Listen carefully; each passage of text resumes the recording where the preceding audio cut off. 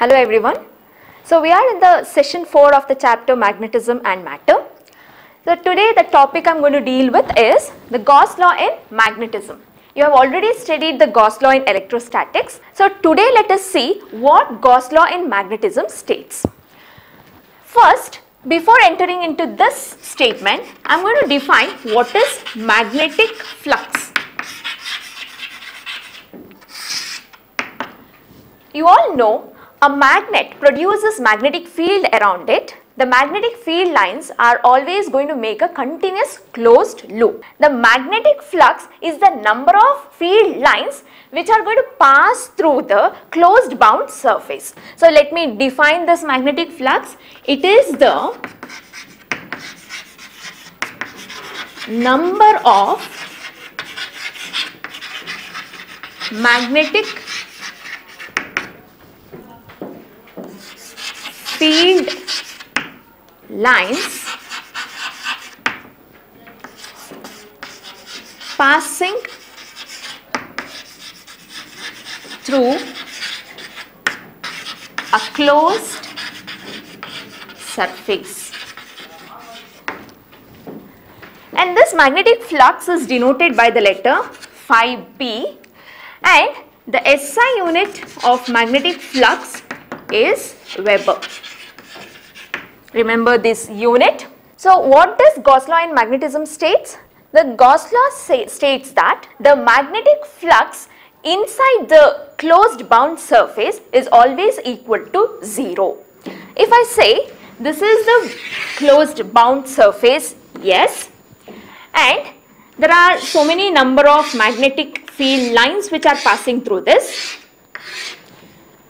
then the number of magnetic field lines which are entering this bound surface will be equal to the number of field lines which are coming out of this bound surface. So the number of field lines which are entering this bound surface is equal to the number of field lines which are coming out of the bound surface. So what is the magnetic flux present in this bound surface? It is 0. There is no net magnetic flux present in this inside this surface. Whatever the magnetic flux which is going in will come out of the bound surface, and therefore the magnetic flux inside this bound surface is 0. That is what Gauss law states. So Gauss law statement will be written as, it states that the net magnetic flux inside a closed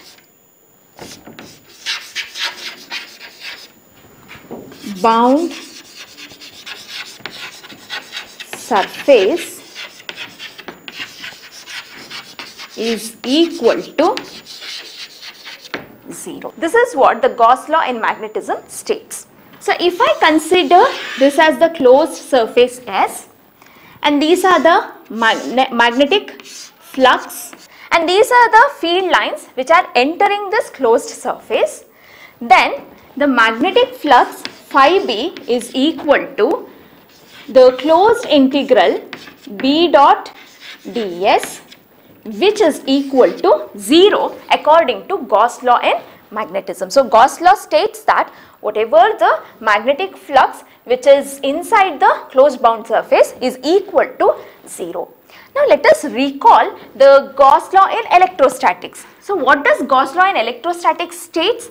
If you have a closed bound surface, the line integral of E dot ds, that is the electric flux, is equal to Q by epsilon naught. That is, the electric flux in any bound surface, the net electric flux in a bound surface will be equal to 1 by epsilon naught times the total charge enclosed inside that surface. So this charge is the charge which is enclosed inside the closed surface. So if I have charges which are present inside and also outside the bound surface, these Q1 and Q3 are going to produce electric field, but Q2 is the only charge which is responsible, or it is the charge which contributes for the electric flux. So always we are going to consider the charge which is enclosed inside the bound surface. That is what this says.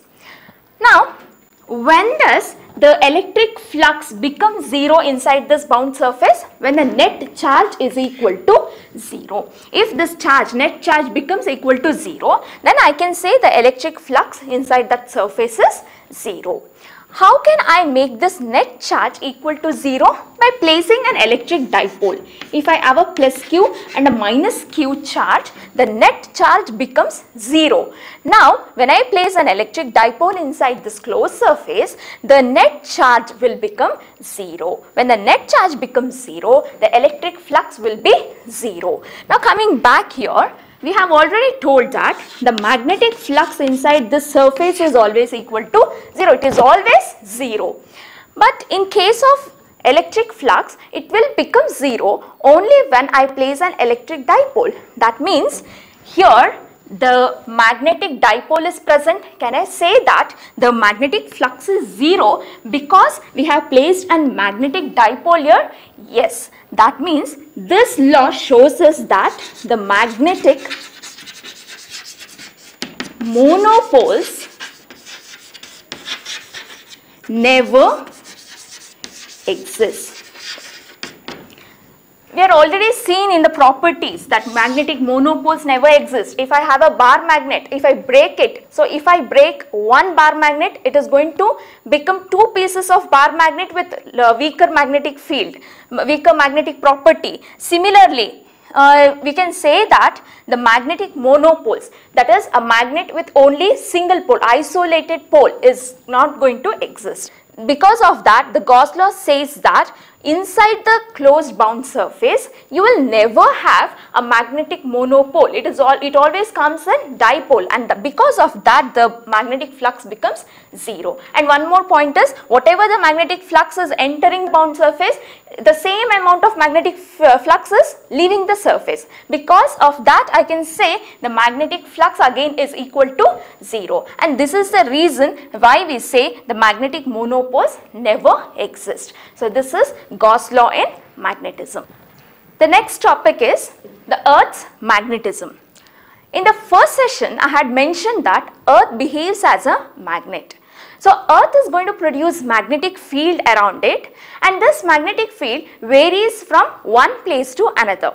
And the net magnetic field of the Earth was found to be around 10 power minus 5 Tesla. So Earth magnetic field is going to vary from one place to another place, but just an approximate value will be equal to 10 power minus 5 Tesla. And one more thing I have to mention here, the relation between Gauss and Tesla. Tesla is the SI unit of magnetic field strength, Gauss is the SEGS unit. So the relation between them is 1 Gauss is equal to 10 power minus 4 Tesla. Remember this value. So coming to Earth's magnetic field, at the beginning it was assumed that a bar magnet is present inside the Earth. That is, if I say this is the Earth, they believe that a bar magnet is being placed inside the Earth. If I am going to suspend a bar magnet freely, it is going to come to rest in the north-south direction. This we all know. And they also said that Earth is going to behave like a magnet and it is producing magnetic field, and because of that they assumed there may be a bar magnet inside the Earth which is making the Earth to produce magnetic field. But inside the core of the Earth, the temperature of the Earth will be very high. It is very hot inside this Earth, and the magnetism cannot exist in this high temperature, and because of that this assumption was being cancelled. It failed.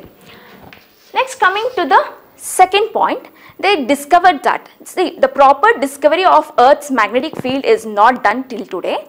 But secondly, they said that inside the Earth there are different layers like crust, mantle, core, and in the outer core of the Earth, they said that there is iron and nickel which is present in molten state. So the iron and nickel which are present in a molten state inside the outer core of the earth are making a metallic fluid in which the metallic ions are present, and since the earth is making rotation around its own axis, so we have an axis and earth will rotate around its own axis, all these metallic fluids also are in motion, and because of this motion an electric current is being produced, and this electric current is the reason for this magnetic field in the earth, and this effect is called as dynamo effect.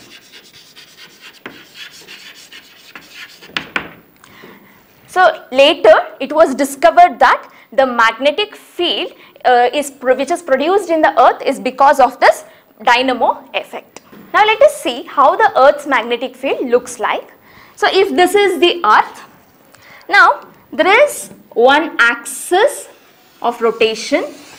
So this is, I can say, the axis of rotation. This is how the earth is going to make the rotation.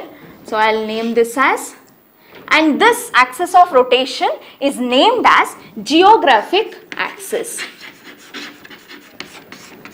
This is the geographic axis, and this pole is NG, which is the north pole, and this pole will be SG, the south pole. So we can call this axis as the geographic axis, and the pole here which is present at the top is called as the geographic north pole, and this is the geographic south pole. And we have a plane which is perpendicular to this geographic axis. The plane which is perpendicular to the geographic axis. And this plane is called as geographic equator. Geographic equator. Next, I am going to draw one more axis, that is the magnetic axis. Now as I told you, whenever you are going to suspend a bar magnet freely, it is going to come to rest in the north-south direction. The magnetic needle never comes to rest in this axis. They are tilted by some angle, and that axis will be marked as magnetic axis. So let me draw one more axis here.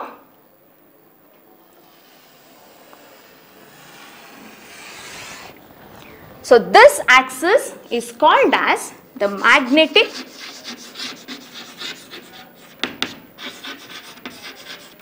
axis.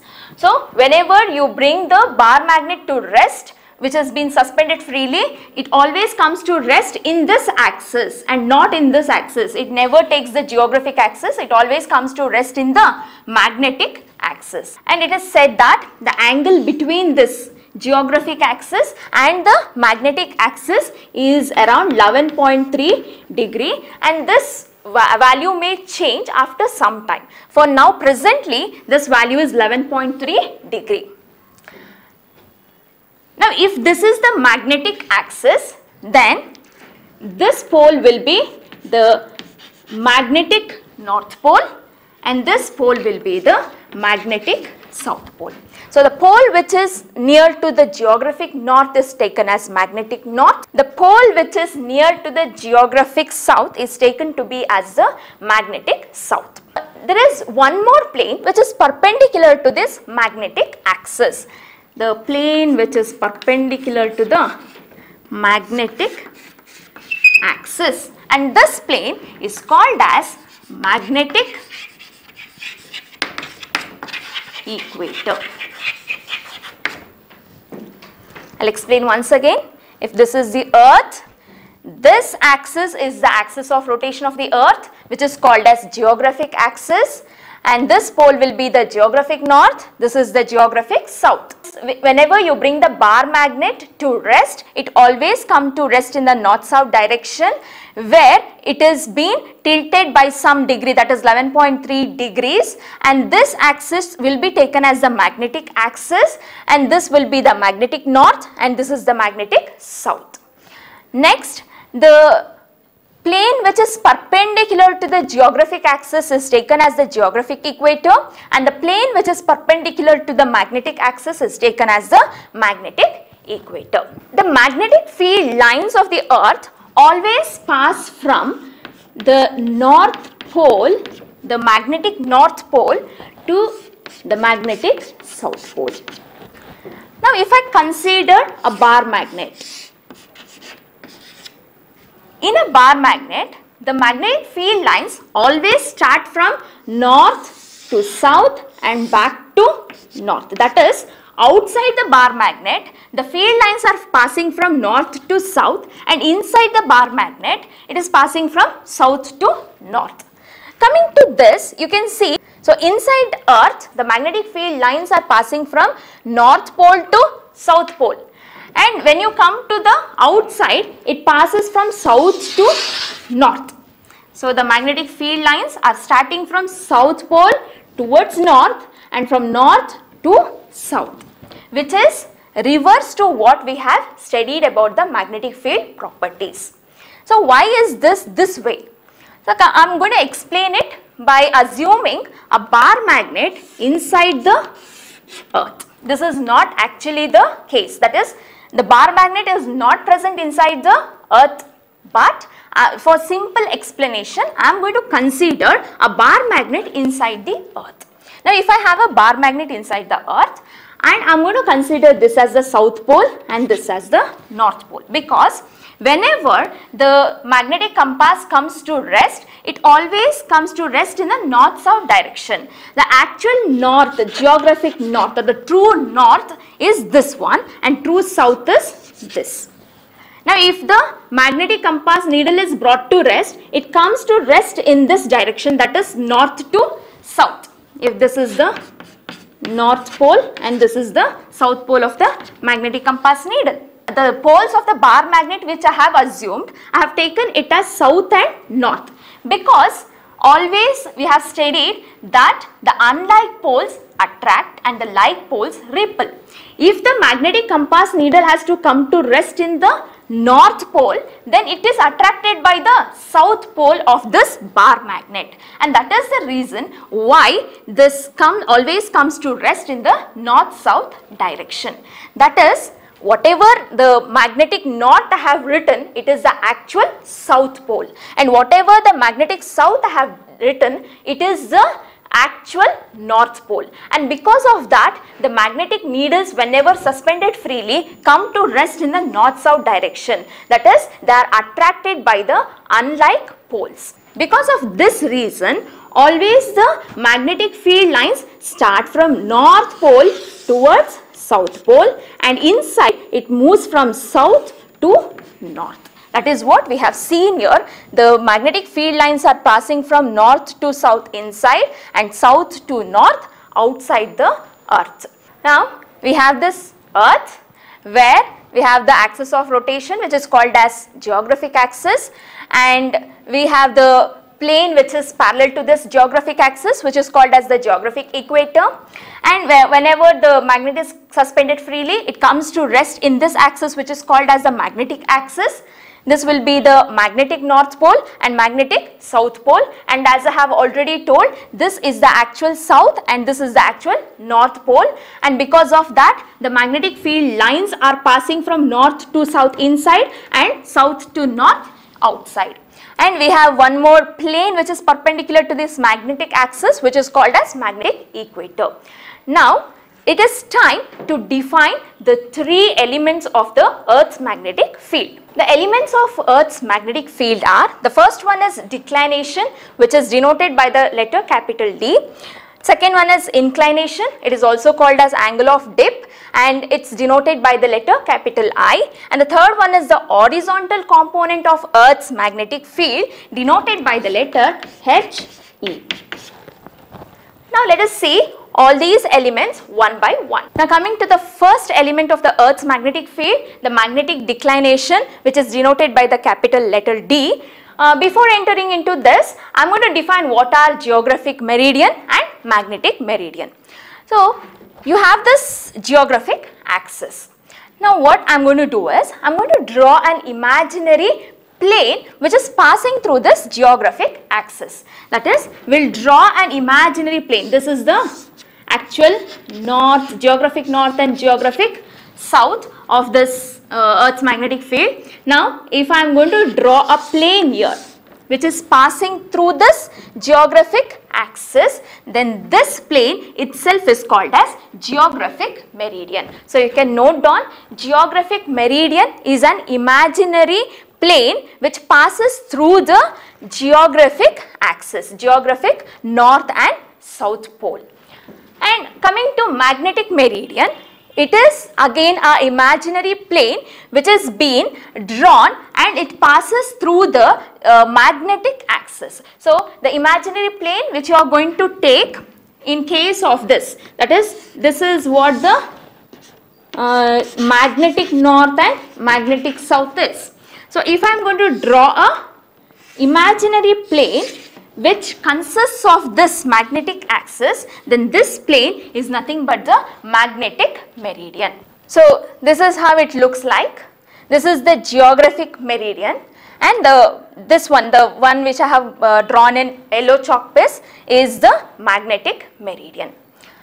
So we have just cut this into two parts, like I have taken a section. So whatever the plane you are going to get will be the geographic meridian which passes through this geographic axis, and if I am going to cut like this, slice it in this direction, then I am going to get a magnetic meridian. I have two planes here, and these two planes are making an angle, and this angle is nothing but the declination, the magnetic declination D. So how do you define this magnetic declination? It is the angle between the geographic meridian and the magnetic meridian, and this value D varies from place to place. If you are at the equator, you are in the geographic equator, then the declination will be small, and as you go to the higher latitude, the value of this declination is going to increase. Therefore, the geographic equator will have minimum value of D, and in the higher latitudes the value of D is going to increase. If you look at the declination value in different places, the value of declination is going to vary from place to place, and wherever the declination value is small, then there the value will be accurate. The declination angle is very small, then you are very near to the actual north. So the value is very near to this actual axis, that is geographic axis. There the value will be accurate. Now this is the geographic north and geographic south. I have this magnetic needle, and this magnetic needle will be pointing something like this, in this direction. This angle is nothing but the angle of declination. Now if this angle of declination is small, then we are towards the actual north, right? Therefore, if this D is small, then the value will be very accurate. When the needle is suspended freely, it actually is pointing towards the actual north. That is what it says. In India, the value of D is small. It is said that in Delhi, the value of D is observed to be 0°41' towards east, and in Mumbai, the value is 0°58' towards west. So the smaller the value of declination, more accurate will be the magnetic needle's direction. The next element is the inclination or angle of dip, which is denoted by the letter I. Now, this inclination or angle of dip can be defined as See, if I have a magnetic needle which I am going to place on the surface of the earth, then this magnetic needle sometimes is going to make a dip like this. So this is how the magnetic needle should be. This is the North Pole and this is the South Pole. Sometimes at different places the magnetic needle is going to make a dip like this. So the North Pole, you can see, is tilted below, is dropping below. So this itself is called as dip. Now, how do I define this dip? So this is the geographic meridian and this is the magnetic meridian.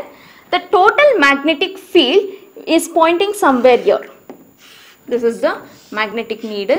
The magnetic field, the net magnetic field is pointing in this direction, which I am going to take as B. So this is how it has dropped, the magnetic needle. Now this is the horizontal. I am going to mark this as HE. And this is the vertical. I am going to mark this as ZE. Now this is actually, the magnetic needle would have been like this. That is, it should be parallel to the earth's surface, but it has been dropped. So this will be the direction of the net magnetic field now. If this is the net magnetic field, then this is the horizontal component and this is its vertical component. And the angle between this net magnetic field and the horizontal is the angle of dip. So what is angle of dip? How do you define angle of dip? The angle of dip is defined as the angle between the horizontal component of the earth's magnetic field and the net magnetic field of the earth. So this is what I is. So let me define it. Angle of dip is the angle between the horizontal component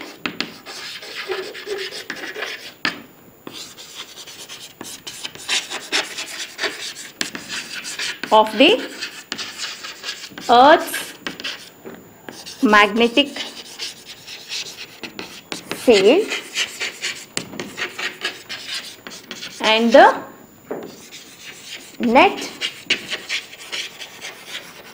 magnetic field. So there is an angle made by the net magnetic field and the horizontal component of the magnetic field. So that angle itself is the angle of inclination, or it is simply called as inclination or angle of dip. So we have seen that the first element, the declination, is the angle between the geographic meridian and the magnetic meridian. And the second element, the inclination, or it is also called as angle of dip, it is the angle between the net magnetic field of the earth and the horizontal component of Earth's magnetic field. So this is I. Now we have come to the last element, that the horizontal component of Earth's magnetic field. It is nothing but this HE. It is the horizontal component of this Earth's magnetic field. So these are the three very important elements of the Earth. Now I can write this HE, that is the horizontal component of the Earth's magnetic field, as, if this is the angle I, then what will be this HE? It is BE cos I. So I am writing it in terms of BE, then HE will be equal to BE cos I. And what about ZE?